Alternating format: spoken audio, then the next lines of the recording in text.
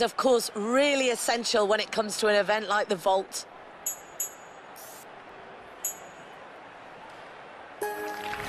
Wow, this athlete is really going for it here. They've chosen the difficult routine. Now can they pull it off? Well, at the end of the day, they're not doing themselves any favours there, not performing the vault they selected. China. So the judges will decide now on what they made of that fairly average performance. 1.5 in the straight position with a half twist. Well, the gymnast's gone for the medium option here. If they do well in this routine now, they could really be on track for a medal.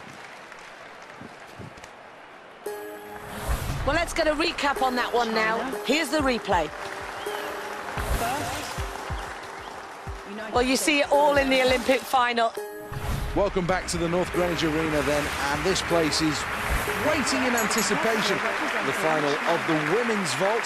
This competition has been very good so far. We may even see some personal bests here. Difficulty 5.3.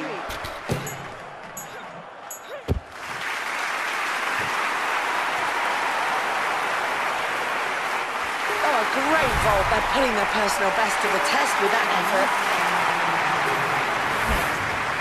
Well, there we go then, the round's over now, and how will that performance have affected the scoreboard? Let's have a look.